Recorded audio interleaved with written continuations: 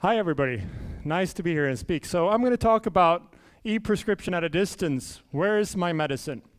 And as Per Daniel mentioned, this is a project that we're running with Chalmers, RISE, EMC, and my spin-off company that's currently called Dragonship. So what we have here is a sort of unique opportunity. We have this area that's roughly the size of Belgium in northern Sweden, which is also very sparsely populated. And it's 8 health rooms and about 7 of these healthcare centers, or what do we call them? Community rooms is what you should say, yes. So, as Per Daniel mentioned, there's a lot of unnecessary traffic here. You have to drive with a car back and forth to deliver a small sample. So, Per Daniel came up with this idea of, can you do this with a drone? So if you look at the market today, there are basically 2 types of drones. One is called maybe this is in the way for this. Yeah. Sorry.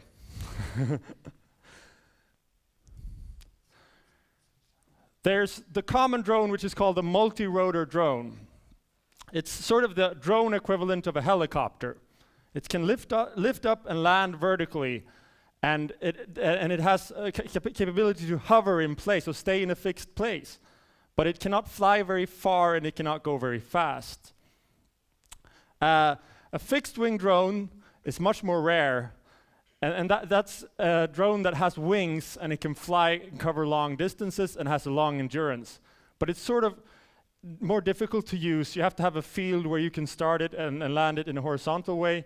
And it has no hover capability. So basically you need a sort of drone that can combine both of these, the best things about both these types of drones, in order to perform the task and fly these long distances, such as Storuman to Slussfors.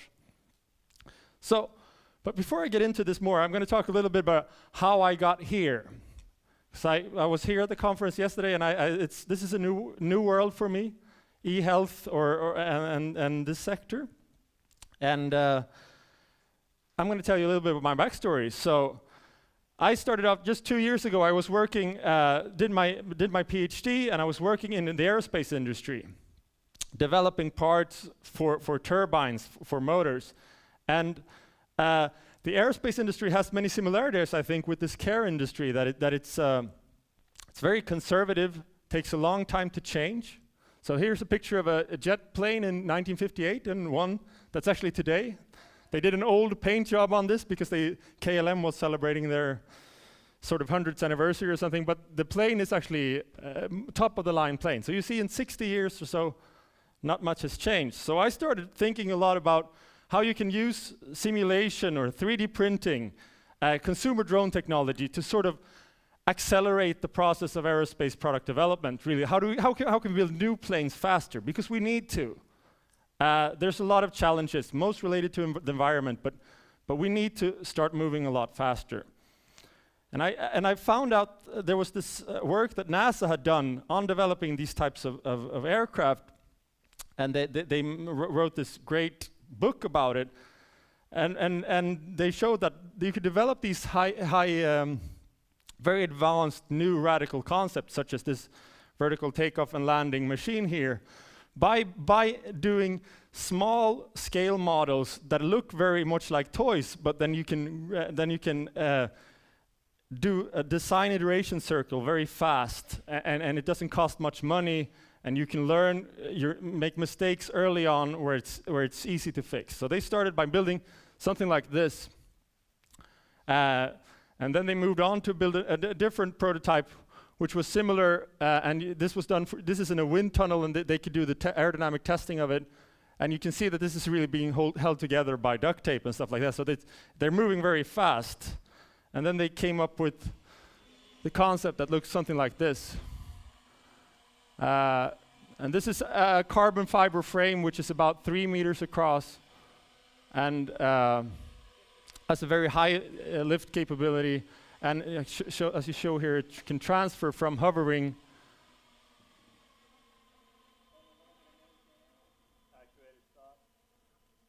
to cruise, and then it can cover large distances. So I thought this was very inspirational.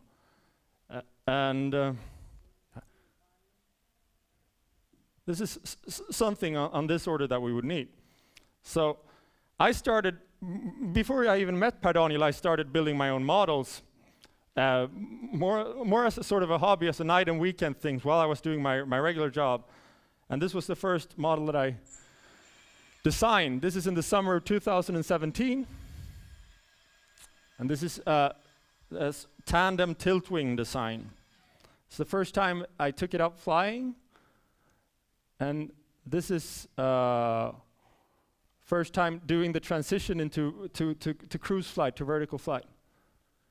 And this was a very nice plane, and I was very happy that it worked right away. The problem was that you couldn't really steer it when you were going forward, so you can just go straight ahead, and you had to shoot up again. So it's because you didn't have any control surfaces on the wings. Then I could take it back to Chalmers. So this is in September of last year. I start testing it in the wind tunnel to really understand the aerodynamics of this thing. And I learned that I really didn't know that much about aerodynamics, and I could come up with a new design very fast that was a lot better. And like the fascinating thing about me is that before working in aerospace, not the fascinating thing about me, the fascinating thing about this, in my opinion, is that before working in aerospace, I was working in space, and what's striking about these drones is not that they're, have the best design or shape, is that you can actually do very advanced aerospace project with almost no money. The sort of sensors, the computers that are on this are on the order of like 1 million times more powerful than what landed the Apollo moon lander on the moon. And you can start doing this yourself with a 3D printer. So this is like very exciting.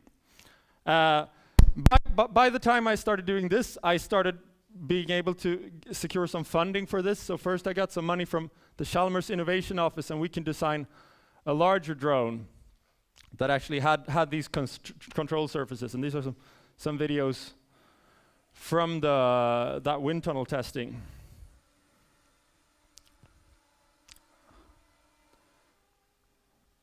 So what you do is you have a lot of measuring equipment here, and you can understand how it's performing. This is also doing some hover tests with the new design. And the good thing about this tandem tilt wing design is that it's aerodynamically efficient in cruise, so it can cover large distances. It's also very efficient when it's hovering because it has a large rotor disc area. It has large payload capacity, which means you can carry a lot of things, and it has a long range and a high top speed. So by the time I designed this, I'd come in contact with Per Daniel, and we made this application to Vinnova, saying that this is how the drones of the future should look like. And I think Vinnova was very impressed, I think mostly because we have a very good case here. We can actually do something useful.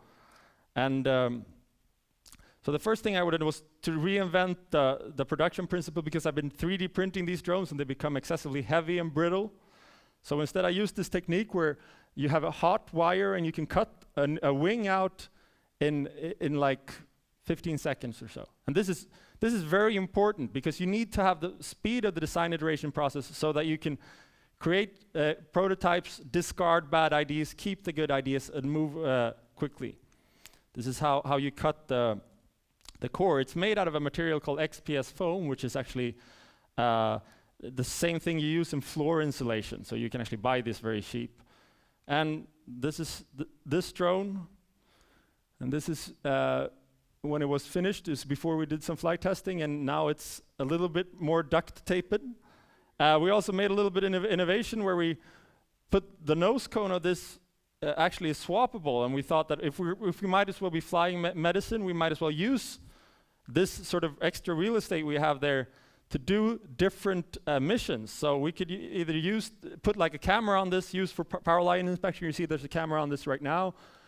You could imagine putting some sort of scientific experiment on this, or use it with forestry with a heat camera to track wildfires, for instance, or wildlife tracking and stuff like that, and other test bed activities. So basically, if you have one mission would be to fly something from one place to another, but when you also already have this infrastructure, maybe you can find different uses, something to piggyback on there. So I've been talking a lot about aircraft, but if there's one thing I learned in the past year is that the aircraft is really only one piece of the puzzle. And it's more important, I think, instead of asking like, how do I build a great aircraft for this mission, it's like, how do we create a useful, reliable service? Because, as I said, the aircraft is only one small piece, and there's much more that's regarding to legislation,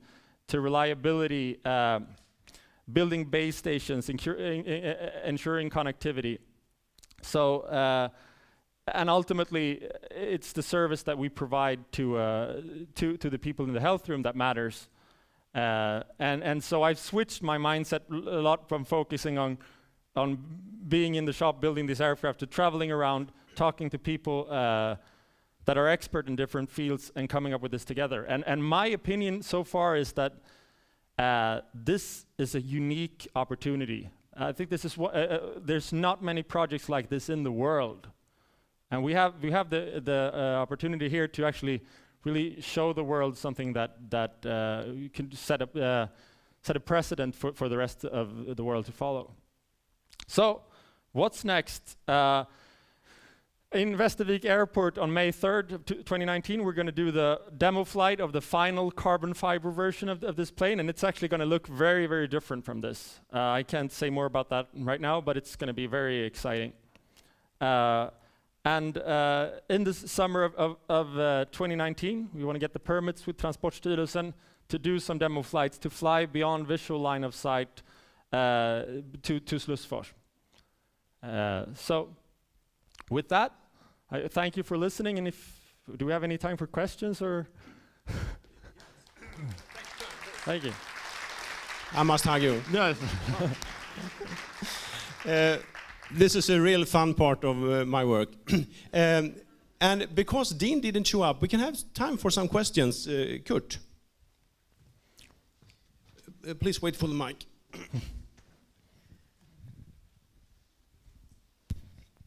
Very nice idea. And what is the lifting capacity and the speed? How long does it take from Storuman to Slussfors? So it's sort of really what you do is so in this NASA report or there's this method where how big you scale it really affects how the speed of it. So I think this one has a lift capability of about 1 kilogram, and it will fly about 135 kilometers per hour. Because I was on a thesis in Stockholm and Karolinska, and there was some experiments on lifting cardioverter defibrillators for cardiac arrest, and then they show up that they could be very more rapid on the place where the accident happened. So it's very exciting what it can be done.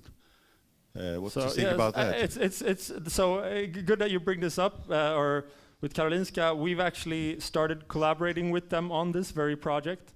They've done some excellent work on this. They've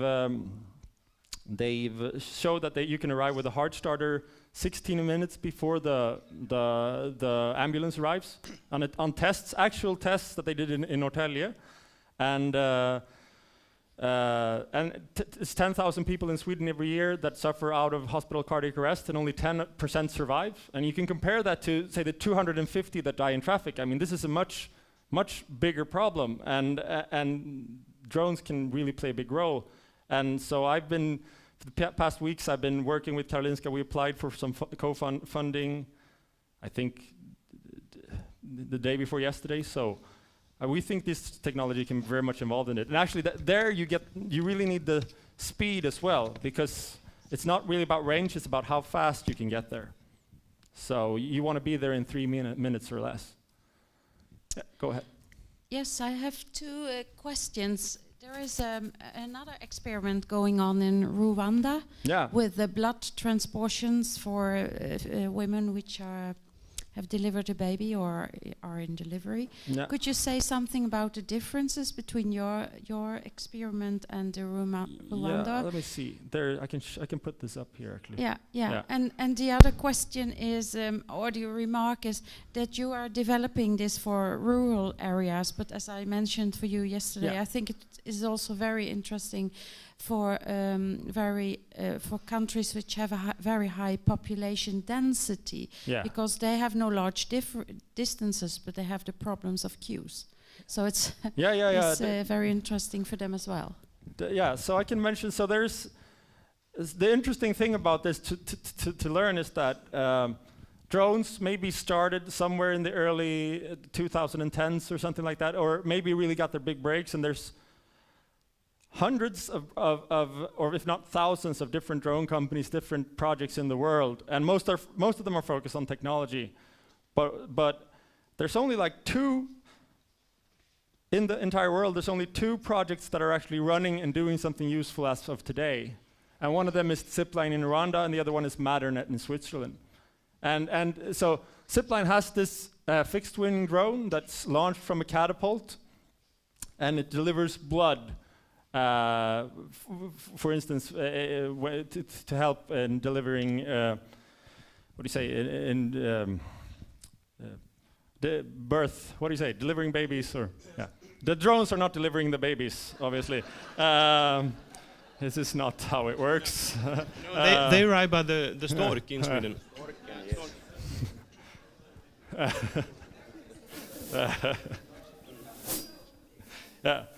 You can have a lot of blood loss in that, and so they deliver, and it's it's just a nice concept. They shoot it with a catapult. They have to go all the way around and back. So even if it's an efficient craft, they have to go all the way around and back. And I think it's good for them that they've done this in Rwanda. They have a very good collaboration with the Rwandan government, and that's one of the reasons why an American company would start there. So the legislation is just catching up for this, and most analysts agree that this development towards drones will take place in Europe and Asia, maybe in Africa, before it happens in the United States. So we have a really, like, I would describe it as an unfair advantage here in Sweden. We have this great system where we could do research projects, collaborate with industry, have tight relations with legislative bodies, with cross-disciplinary sort of collaborations with the health industry and stuff like that, and we can really be pushing this technology forward. So I sort of imagine this a little bit also like what they have in Arvidsjaur, and when they have the testing for cars, that we could start building a drone testing area here in northern Sweden, where we could really develop this technology. And I think that's a good point that you could use this in highly urbanized areas as well. But I think we should start here, because the chances of that there might be a moment if one of these things falls down and hits somebody, it's better to do it in the forest. Or I mean, if it falls down, it's better that something happens here than it happens in Amsterdam or something like that. So people that are talking about delivering pizzas in New York, I don't think it's really reasonable, and we're not there yet. We need to have an extreme reliability on these systems in order to get it to work. Okay, one final question before we go into the panel discussion. Let me just tell you that actually I was afraid that we would not get funded when I saw the zipline concept, because I thought Vinnova will say that this is already going around, but actually they had another opinion, and we were very happy. Jari, please. Yes. Hello. Hey. I was an old pilot, so I must ask you, talk about Transportstyrelsen. Yeah. Do you need a flight plan for every flight, and what altitude can you use for those flights? So this is there's a lot of different methods here, but basically you fly under 150 meters, and then so there's basically 2 concepts. One is to integrate this with airspace integration, which is that this flies in the same sort of way as helicopters and airplanes fly, and the other one is separation. And that's the easier thing to do, which is to create like a air corridor between Slussfors and here, where you inform all the helicopter pilots that we're going to be flying here, so you should watch out, basically. And then so you don't have to build a system for object avoidance or anything in that drone. And that's the easy way forward. And you apply for a permit, and that's like a 2-week processing for Transportstyrelsen to process that, and you can get the permit for like a week, a month, and up to a year. And then eventually you could do what like nuclear power plants and stuff like that have where they actually have a no-fly zone over that area. So I could imagine that we could secure like a no-fly zone indefinitely in like a 200-meter path between Slussfors and that goes up 150 meters between Slussfors and Storuman. Okay.